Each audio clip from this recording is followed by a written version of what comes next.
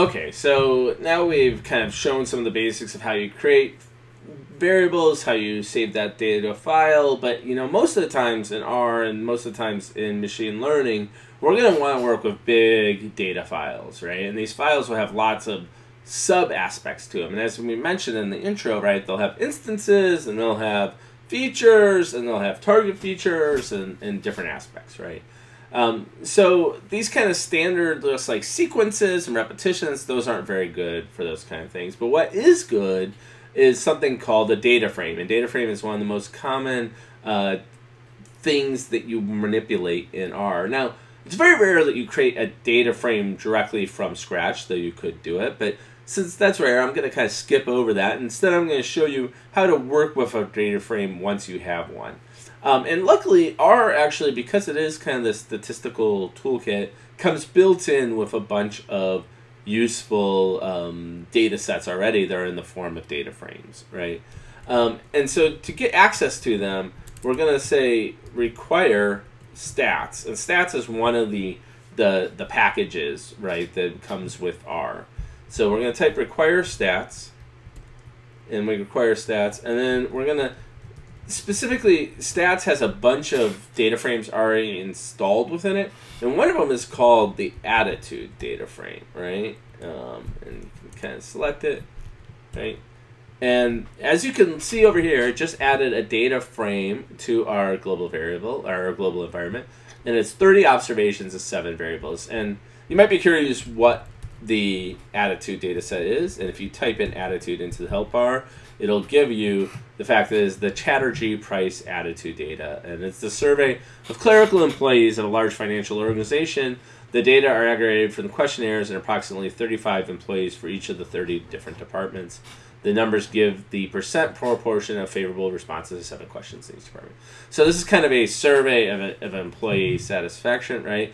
And the Y variable is the rating that the overall employees get, right? And the different kind of comments: how well do they handle employee complaints? Do they allow special privileges? Do they have the opportunity to learn, right? What does the job do for them, right?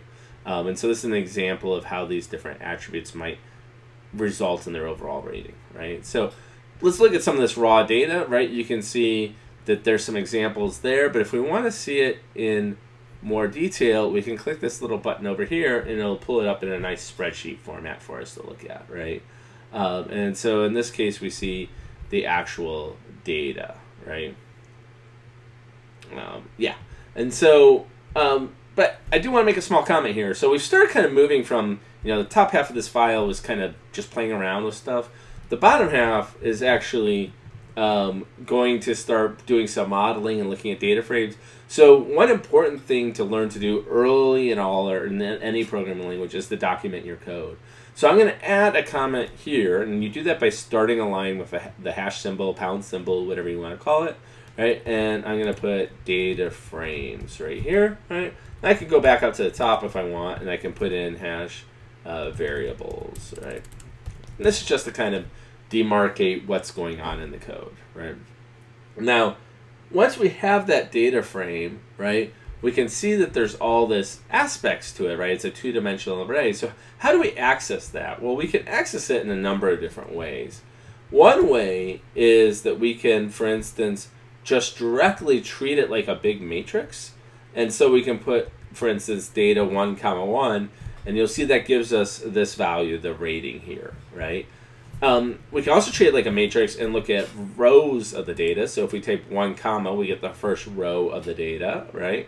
And if we type in comma 1, we'll get the first column of the data, which in this case is all the ratings, right? And so this is one way to access data. It kind of treats it like a matrix. If instead you want to treat it by, for instance, the names, if you'll notice, the columns actually have names, we can do that as well. So we can say, for instance, I want to take all the ratings. So we use this thing called the $sign accessor, and that just kind of says, in this data frame, I want this column, right?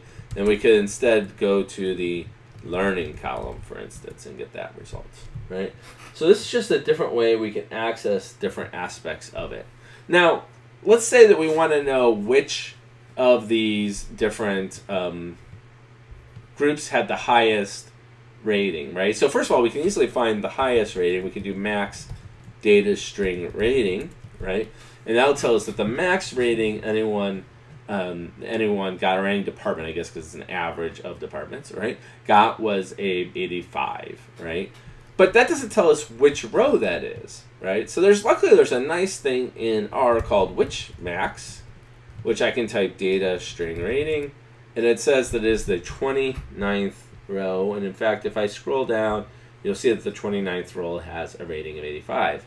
And you could kind of start to put these things together, right? So let's say I want all the values, I want that entire instance of the data frame that has the max rating, right? So then I can say data, right, which dot max data string rating, and then put that comma in to say I want all of the columns, right? And now I have the entire instance of the one that has the maximum rating. Right? I'll put this into my code so that it's obvious when later on. So there's which, right? I'll put this one in.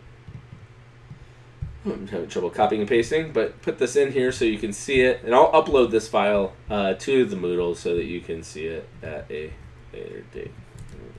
Just so. Playing around with all this stuff. Right? Okay. And let me just get the examples of accessing the columns and the instances so you see that. Right, and data. I'll just type this one in because I know. Okay. All right.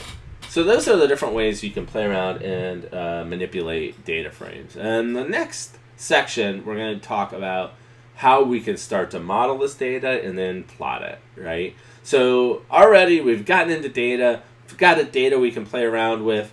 You know, we're close to getting to the group project already, right? We just need to know what the AI and machine learning tools are that will help us solve it. Okay,